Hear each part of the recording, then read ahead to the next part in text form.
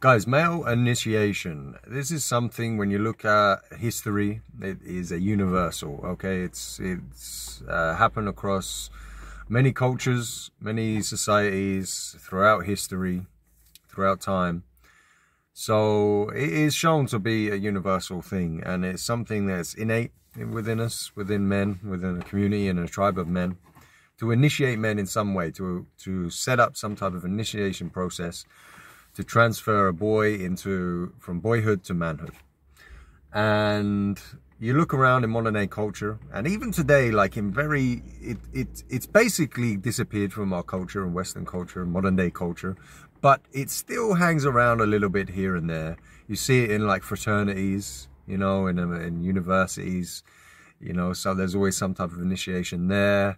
There might be something in some type of fight gym, or the other one I was thinking about, what was the other one I was thinking about? You know, I know with Mormons, one of my ex-girlfriends was very close to this rich family, and they were Mormons, and they sent their sons away to Africa for a couple of years.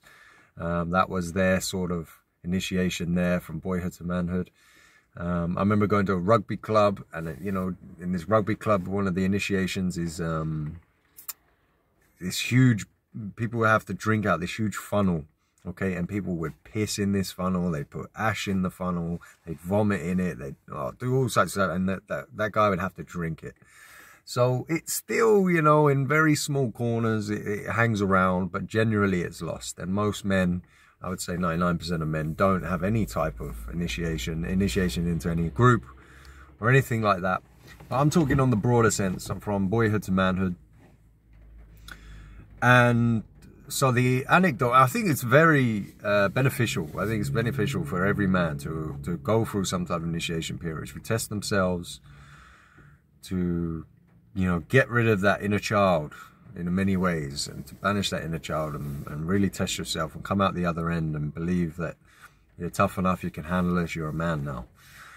And of course, with it not around in our culture today, you guys have to search it out for yourselves, and you have to do it.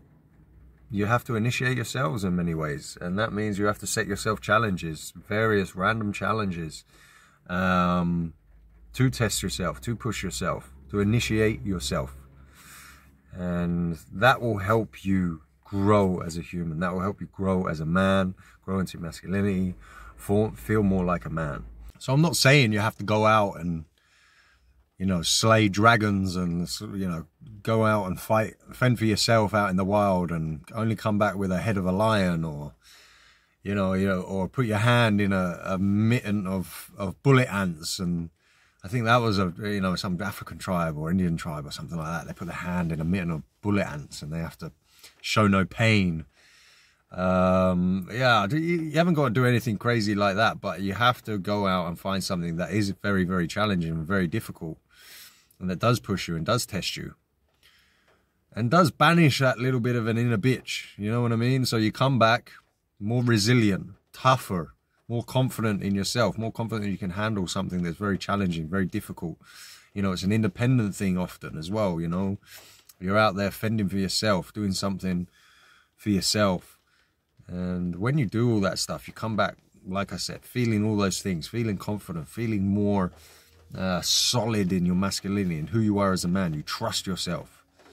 All those things, you know, they're great things, and that's why it was a universal. That is why it's a universal thing, and it happened throughout history, throughout cultures and societies, because they understood, we understand intuitively, you know, that jump from boyhood to manhood. It's a very important thing, and you can't hover around. You can't bring that too much of that dependence and insecurity and naivety as a child. You know, the world is a harsh place, and you need to be prepared for that.